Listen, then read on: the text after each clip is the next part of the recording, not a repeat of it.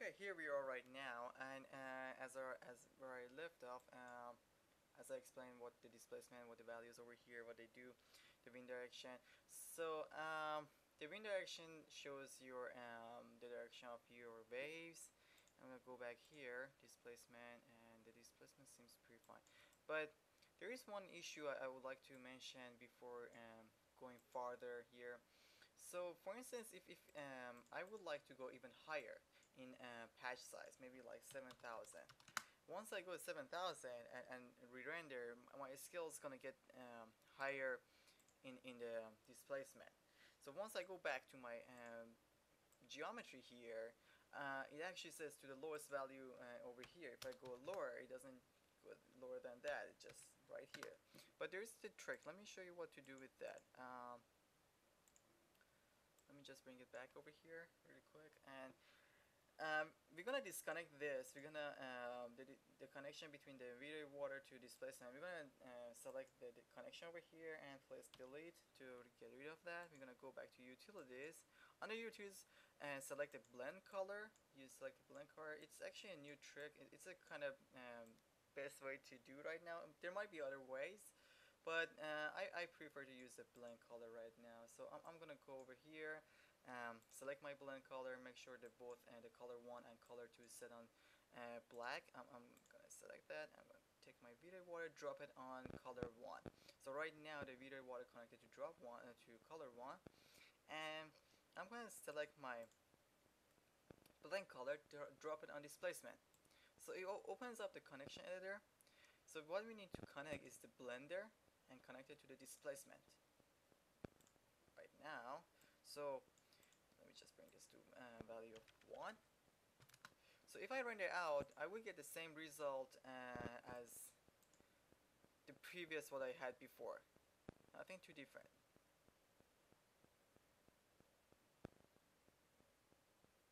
As you see, I'm getting the same result here. Nothing too different. So I want to push my waves scale down. So I'm gonna go back here to Blender, change that to 0.5, and render out right here. There. Right now it pushes the scales back to the proper scale they have to be. So I think it looks pretty fine this way for me. Fortunately, I do have a. Let me just bring this here. I already have a render version of this displacement in motion. So let me just open up the animation. There it is. As you see, the waves are floating on the surface. It looks pretty good to me. But they're not actually going to the direction I'm looking for. How do I fix that? You can actually go over here, simply increase your wind magnitude. But actually, once you increase your wind magnitude, it actually scales up your waves as well. Let me show you. Let me just go for 30. There. It actually scales up your heights. We don't want to change that, and we want to use a simple trick without changing our waves, just to push it. Because if actually increase our waves over here, then we're gonna go to patch size and increase our patch size. Once we increase our patch size, it gets higher in the scale, and we have to come back here, and we're gonna go lower over here for Blender to, it's a whole mess. Try to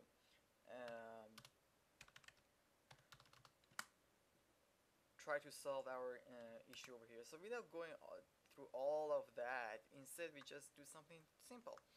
What are we gonna do? We're gonna go back to 2D texture. We're gonna create as projection.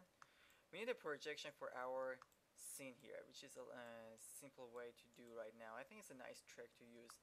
We already have our V-Ray, so I'm gonna get rid of this here, and I'm gonna select my projection. I'm gonna select my projection, and drop the VrayWater on the image. So it's perfect right now.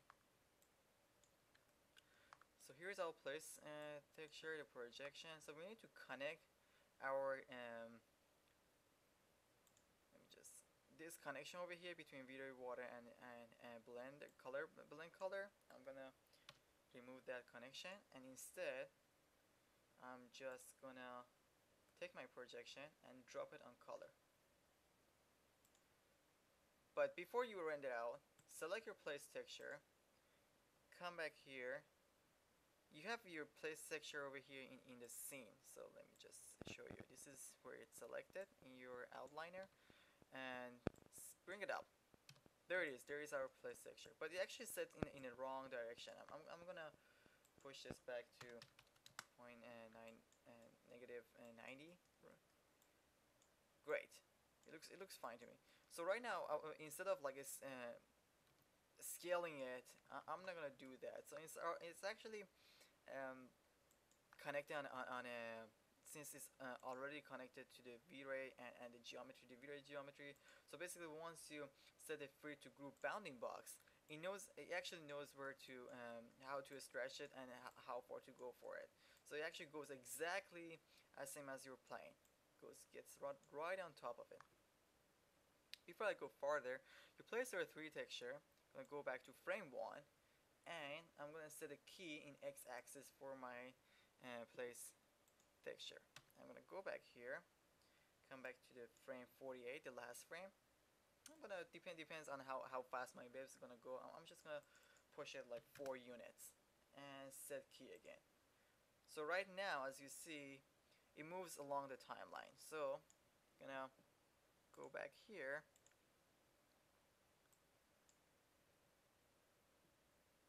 Show you how exactly. I got a render out version of that.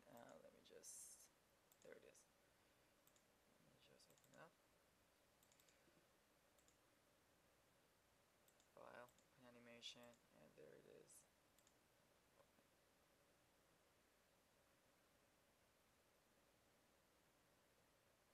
There is our water floating on the surface and also traveling on the direction I'm looking for. Very smoothly they're going. So that's perfect. That's exactly what I wanted. Don't worry. I actually in this part I shaded my water. Don't worry about that. I'm going in the next video. I'm gonna go over shading water. So right now I'm gonna show you another trick. It's pretty simple to know. The difference between displacement and bump map is actually the bump map give you a softer surface, and displacement give you sharper surface. I do have a few reference over here. So as you see in the canal, our waves look very soft over here. They're not very sharp, but if you're looking for sharp waves, I would suggest maybe like for ocean, as you see like over here how sharp they are and how fast they're traveling along the surface. That's what I would go probably if I want to get really sharp surface with it. A displacement would be the best. So instead, I'm connecting it to the displacement. I'm gonna go back here in my hyper shade. I'm gonna get rid of my displacement. I don't want to connect it to displacement anymore. So instead, I'm gonna come back here. I'm gonna go and just take my blend color and drop it on my shader and select bump map. I'm gonna do it on bump map, but it looks crazy over here. Why is that?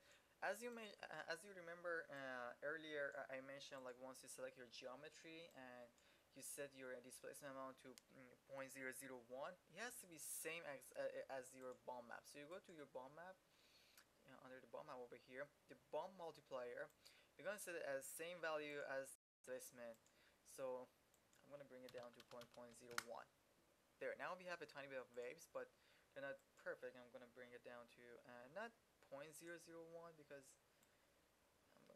it's way too sharp. There, perfect. Now we have our waves on the surface. So let me just render out.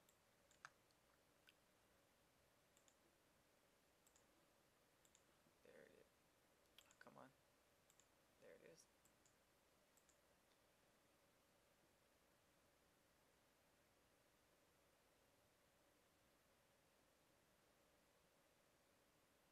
Fantastic. Now we have our water on the surface here. That's perfect. But something keep in mind. I'm gonna go over here for displacement and explain a tiny bit of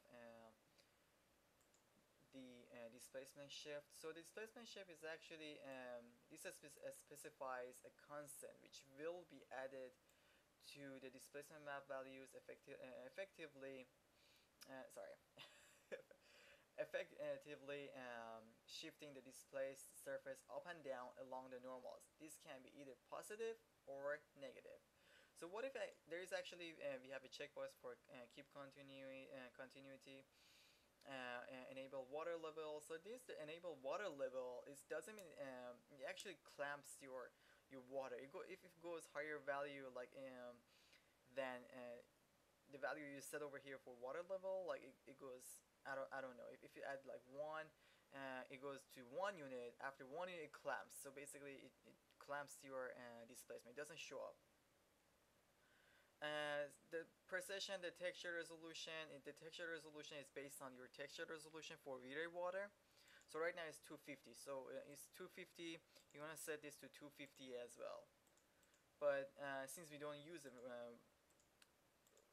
water level, we're just gonna keep it the way it is. Let me just select it over here. Okay. And the tight bounds, the filter texture. So for the tight bound, this parameter will actually cause Vray to compute more precise bounding volumes for the displaced triangles, leading to a slightly better rendering time.